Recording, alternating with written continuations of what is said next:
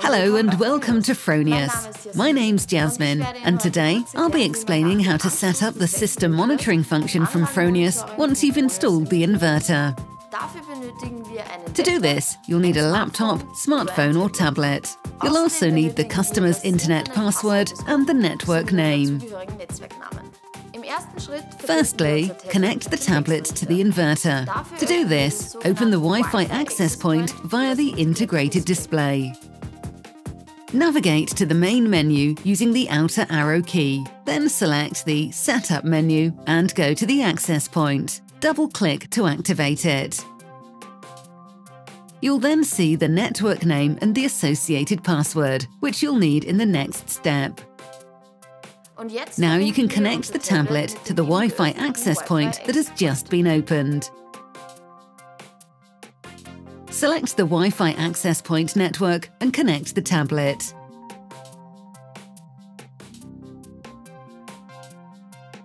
Now enter the password that you've just seen on the display. For the next step, simply open your preferred web browser and enter the following in the address bar: http://Datamanager. You'll automatically be taken to the start screen of the Setup wizard, where a pop-up will appear informing you that you can also perform this configuration via the Fronius solar.web app. Now you can begin the actual setup. First, you'll be given the choice of two types of setup wizards. I'm going to use the solar.web wizard. You can also use the technician wizard to add additional components during the setup, such as a Fronius smart meter or Fronius solar battery. You'll now be taken to a screen in which you need to enter a few basic details about the system. You'll have to give the system a name and enter the appropriate tariffs of the customer's respective energy supplier.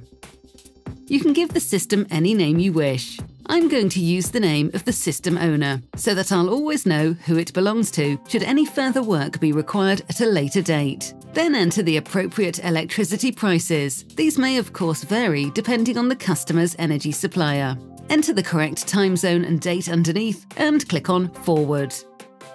In the next step, you'll be asked about the system size. The system has automatically detected the inverter and would like to know the size of the PV generator. In this case, it's 15,000 watts. It's extremely important that you enter this value in watts and not kilowatts. Click on Forward to go to the next step, where you'll configure the network setup. A pop-up window appears automatically, informing you that data from the Fronius inverter will be transferred to Fronius solar.web. Simply click on Accept to confirm. Now comes the most important part of this video: connecting the inverter to the customer's internet. The standard method is already selected automatically. You'll be connecting the inverter to the customer's router, which is typically a wireless router. In the box on the right, you'll find the customer's network. Select it and continue by clicking on Set. Alternatively, you can also establish a connection to the router using the WPS function. You'll need to obtain the password for this network directly from the customer.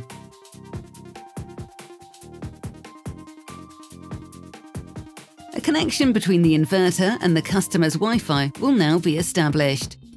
You'll be informed about the connection status on this screen.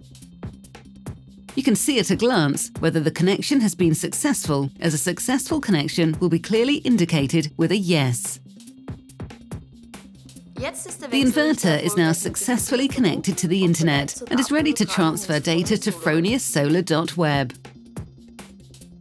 To perform the final steps in the setup wizard, you must now also connect the tablet to the same network, which means connecting the tablet to the customer's network.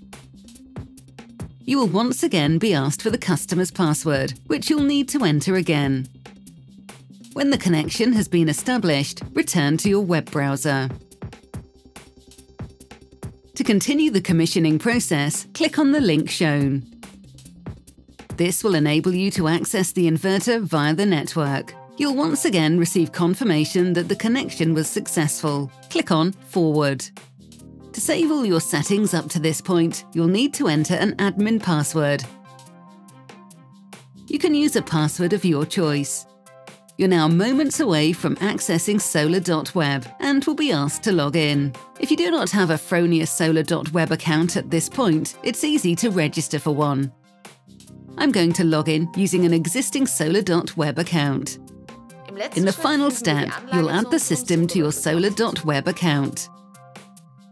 In this case, a new system has been commissioned.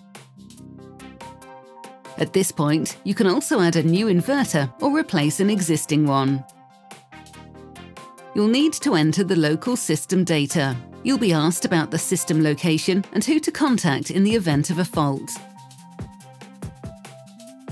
Once you've entered everything, click on Forward again. You'll now be taken directly to solar.web.com. You'll not see any data yet, as it can take up to 5 minutes after the first login for the initial set of inverter data to be transferred to Fronius Solar Web. As you can see, the process is extremely straightforward. For further information, visit our website at www.fronius.com. Thank you for your attention, and until next time.